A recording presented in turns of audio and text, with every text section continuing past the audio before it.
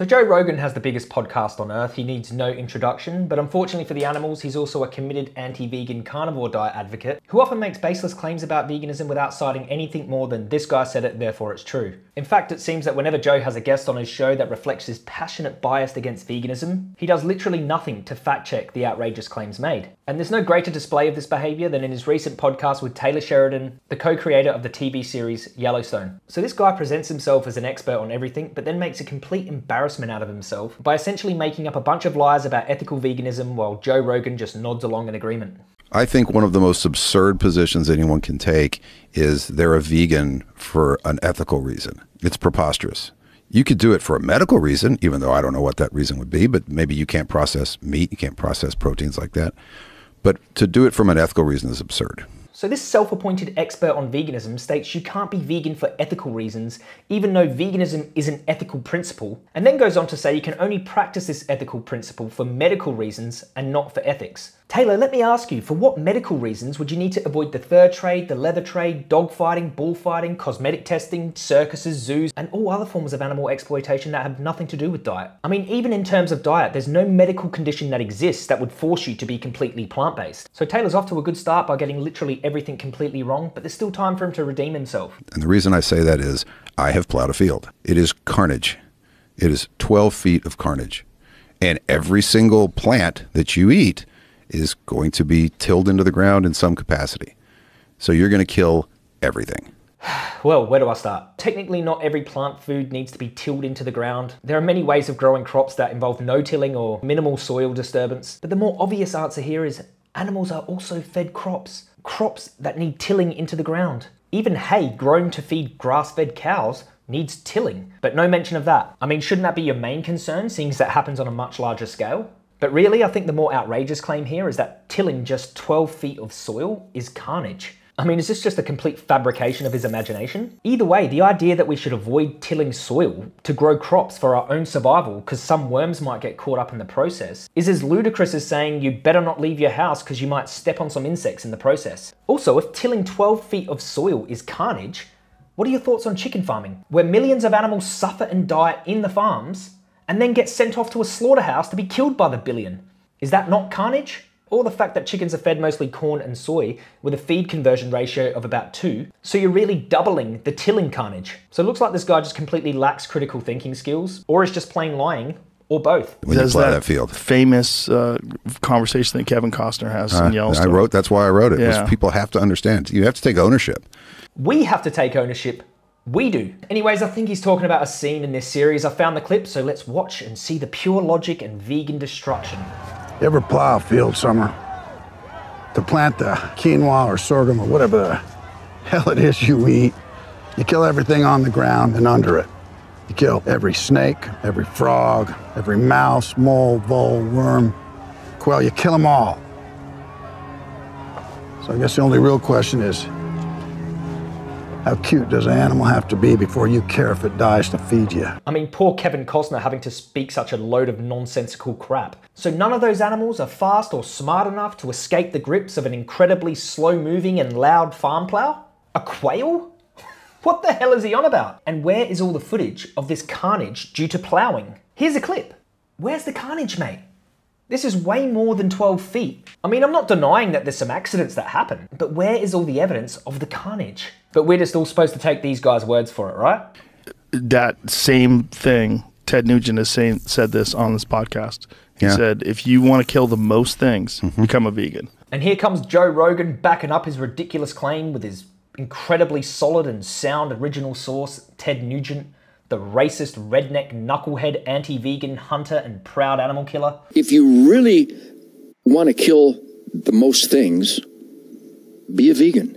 Wow, Ted, got any data to back up that claim? We've got data that shows around 1 to 3 trillion marine animals and 80 billion land animals are killed annually for animal agriculture. And they also take up around 77% of the Earth's farmland. Now, if 12 feet of tilling soil causes carnage, how much more carnage is happening here?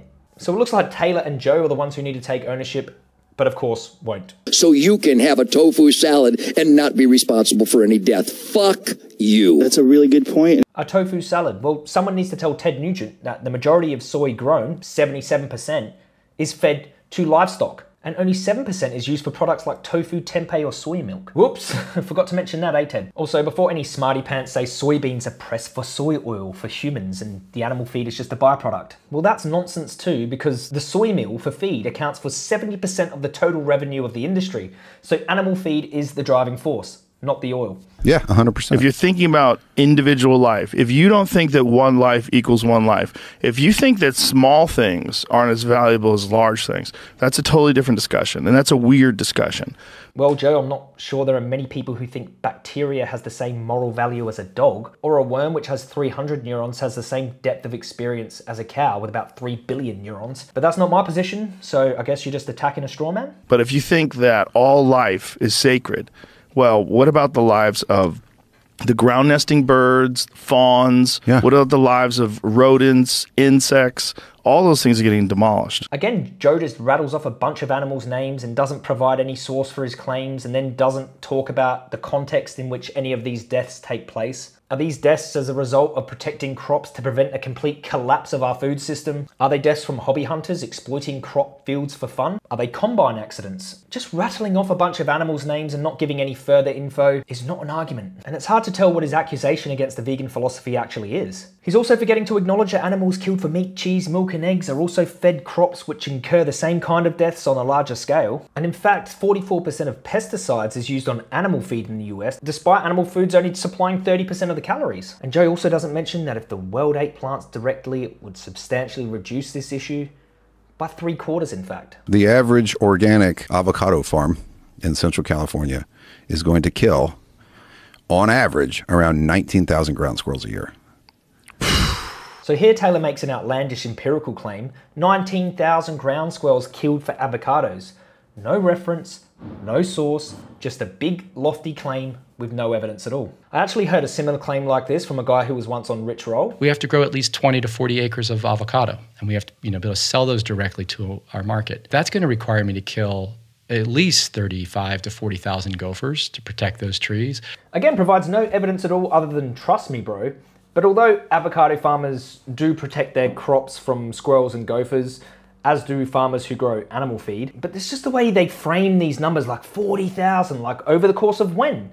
Like, what are we talking about here? When you actually look at the population density of gophers, and this is when they're left completely uncontrolled, it's about 20 to 60 gophers per acre. So I guess it is possible to kill 40,000 gophers if you take the highest range of uncontrolled gophers over the whole 40 acres, spanned out to about 17 years, you'll probably get close to 40,000. But this Taylor guy spoke of ground squirrels, which is a completely different animal, and their population densities range from 2 to 20 per acre. So I'm definitely not sure how he calculated 19,000 killed per farm per year, especially since once they begin to control for these animals, their populations decrease. So what would be these guys' motivations for spouting such outrageous claims? Well, this guy had a gripe with vegans after being criticized for killing the animals on his organic farm. So I wonder how many more animals he's killing for meat on his farm versus protecting his avocado crops. This guy was just incredibly badly motivated to say this. And same goes with Joe Rogan, who's been criticized by his fair share of vegans. Even Ted Nugent has been the target of animal activists because of his bow hunting. And what about Taylor? Well, he's had issues from PETA before after accusations of animal cruelty that took place on the set of his series Yellowstone. And he's also a bloody rancher who kills animals. So it's interesting that wherever you see these people making these claims about vegan diets killing more animals, that it's never coming from a good place like to protect animals, but instead it's just to attack vegans. And that's just because they're defensive, because they actually kill and eat animals themselves, but not to protect their property from serious damage, but instead for money and to eat them. So these liars are simply trying to justify their own behavior by appealing to vegan hypocrisy to make themselves feel better for participating in the indefensible. That's not counting the billions of bees, because they're going to bring the bees up from Brazil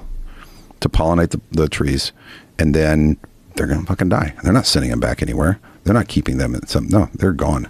Now here Taylor makes claims about billions of bees coming from Brazil. I can't verify this claim either, so I don't know what he's on about once again. It's predominantly California almond producers who use bee pollinators, which are transported around to almond groves mainly, and some for avocados, but Taylor doesn't mention that these bees are actually rented from the honey industry, an industry that vegans already boycott. And yes, some bees do die from transport and other stresses, but the honey farmers want their bees to return. to make money from them. Interestingly, the majority of these pollinating bees actually die from varroa mites and not necessarily from the migration itself. Even stationary honeybees and wild bees fall victim to the varroa mite. But again, Taylor provides no evidence or data to back up his claims, just repeating Piers Morgan talking points to attack vegans with no care for the bees at all. They're going to spray with some organic, which is probably just like compressed cayenne pepper.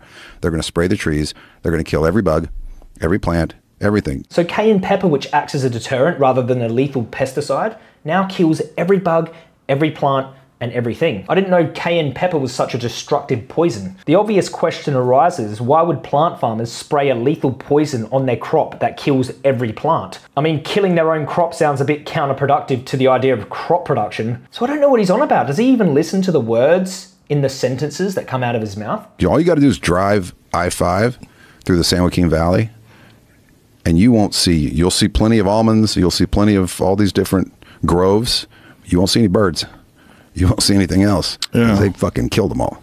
Okay, so now the lethal cayenne pepper solution has killed all the birds as well? And his evidence for that is when he drives down the road, he doesn't see any birds. I'm not saying there aren't forms of crop protection that need more animal-friendly methods, but it's hard to know what he's actually claiming here. To me, it just sounds like an over-exaggerated attempt to vilify plant foods over animal products. Yeah, that's a hard pill for a lot of people to swallow that think they're doing something that's ethically correct. And here, once again, Joe just agrees without any critical thought, without asking Jamie to pull anything up. And he doesn't mention that animal products require, on average, 10 times more crop calories than just eating the plants directly. Because just as long as it suits his anti-vegan bias, Joe will just nod along in agreement. Why doesn't Joe ever have any vegan voices on to challenge these knuckleheads? It's like there's no balance on his platform when it comes to this topic, because he'll usually have like a broad spectrum of political commentators from left to right. But when it comes to veganism, it's just F vegans, they kill the most animals, and that's it. Could it be that the last time you had a vegan on with your main man, Chris Kresser, he absolutely embarrassed him with data and facts and it was just a train wreck?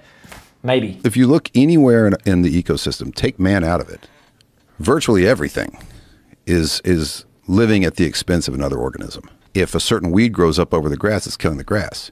This little sapling grows up over the grass, it's killing the grass. The grass grows up before the weeds, it kills the weeds, kills the flowers, kills this. Everything is in competition with everything else. Here's a new one. Grass kills other grass though. Okay, Taylor, since non-sentient grass kills other non-sentient grass, I guess we can all just kill each other, eh? As well as animal rights, might as well throw human rights out the window as well, because everything kills something, right? No point trying to have a consistent moral framework at all. There is not a vegan fish. There's not a vegetarian fish. Every single fish, every frog, they're eating another organism to survive. Every one of them. Not that it matters in terms of how we navigate our own ethics in human civilization, but there are actually plenty of vegetarian fish. But again, this guy just has complete impunity to talk as much nonsense as he wants without being questioned because it suits Joe's bias. That's what we did. Apes still do it. They talk about, oh, they eat fruit. They eat fruit till they get a hold of those little frickin' panzer monkeys. Yeah. And then they go to town. If you ever wonder where our violent streak comes from, watch chimpanzees. Yeah. They kill each other. I mean, it's literally their preferred food. And they eat them alive. They just start chewing on them. Again, no need for human rights, eh? Because killer monkeys do it, so why can't we? I mean, appealing to nature is like one of the world's most well-known logical fallacies, but again, just completely unchecked by Joe. It just never ceases to amaze me how people like Joe can sometimes be quite insightful on other topics. But when it comes to veganism, they throw all but one brain cell down the toilet. That's the real nature. That's not vegan nature. That's not this bullshit utopian artificial paradise that people have created in their mind that they're doing if they're eating vegan. It's just not true. Unless you're growing all of your own food in your yard. Everything that you grow, you're picking it yourself, you're just fencing it off to keep squirrels from eating it.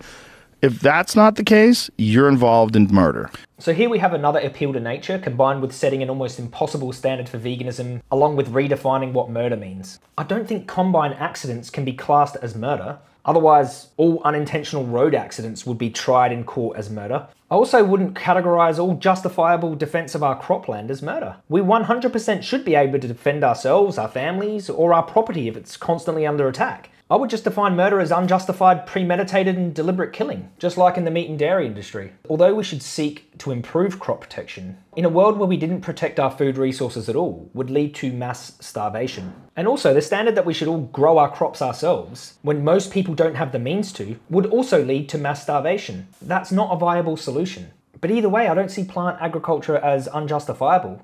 Unless, of course, it's been used to disproportionately fuel factory farms and slaughterhouses so we can eat the flesh of murdered animals. And then what are you going to do when the squirrel gets in? You can't fence off your trees. Yeah. So what are you going to do? Well, you're either going to give away a lot of your crop, which you're not going to want to do, or you're going to come up with a way to, or you're going to run the squirrel off. Okay, well then you just killed it because you ran it out of its habitat. So it just dies a slower death.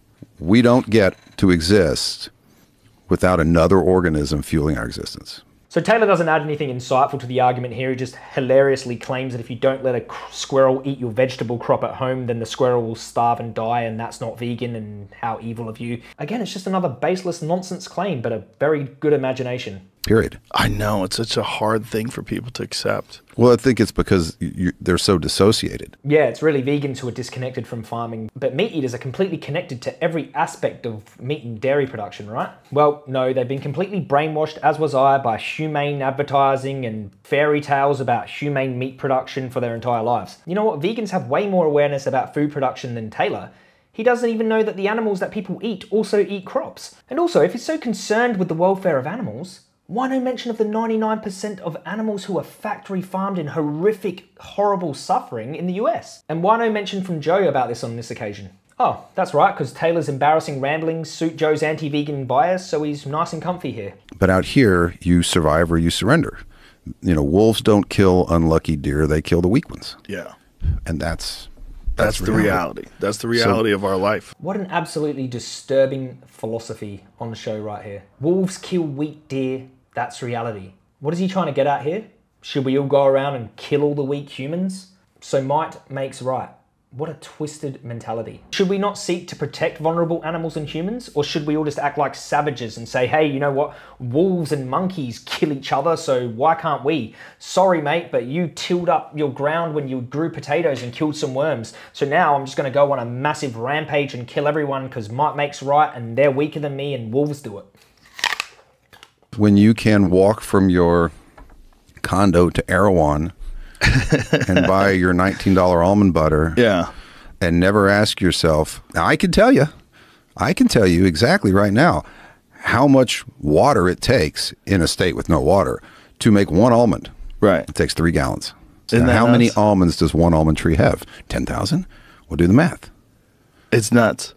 So I will give Joe credit for the timing of the it's nuts here, but I don't know who the hell's paying $19 for a jar of almond butter. Trader Joe's sell it for $6 a container, and I'm not sure why he thinks eating almond butter is a requirement to be vegan. He then goes on to say 1 almond takes 3 gallons of water. That does sound insane. I found the study here, it looks like it's taking into account the entire water footprint of a California almond, but there is some conflicting data here with some suggesting it's about a half a gallon of water per almond. But again, Mr. Biased anti-vegan Taylor here forgets to mention that almonds still take less water than dairy, or that there are countless other less water-intensive plant foods than almonds. 80% of the world's entire almonds are grown in California, but even then, it's not the biggest consumer of water in that state. That title goes to dairy, where California produces less than 20% of the US's supply. In other words, more water is used to produce 1/5 of one country's dairy than 4/5 of the world's almonds. Dairy also uses a whopping 70% more water than almond milk, as well as using 18 times more land, emitting over 4 times more greenhouse gases, and 7 times more eutrophication, caused by manure runoff, per litre of milk. Additionally, animal feed uses approximately 10 times more water in California than almonds. And shouldn't Taylor be crying about dairy cheese, which uses about 25 litres of water per teaspoon? And anyways, if anyone has a problem with almonds, just use a less water-intensive plant milk like oat or soy. Ironically, by bringing up water use, Taylor has inadvertently made a case against animal agriculture rather than almonds. And bringing up water use is a very strange way to end his attempt at a debunk of ethical veganism. So I hope one day Joe actually has some other voices on to challenge some of the lofty claims made by his badly motivated, anti-vegan, animal-killing meathead guests, because otherwise, as the world starts to wake up to the truth, Joe will begin to lose more and more credibility. And that has already happened in a short video that was uploaded of this podcast. Many people are seeing straight through this nonsense. Most people already know that animals are also fed crops, so your stupid crop deaths argument can be levied back at meat and dairy tenfold. So finally, ethical veganism is the best way to eliminate your contribution to unjustifiable rights violations and severe and abhorrent animal cruelty and suffering. And furthermore, it will be vegans who seek to improve crop farming practices for animals, not those who make money off killing animals and selling their body parts. So I encourage you all to question the motivations of any anti-vegan Joe Rogan has on his podcast and to live vegan. And thanks for watching. I'll see you all in the next video.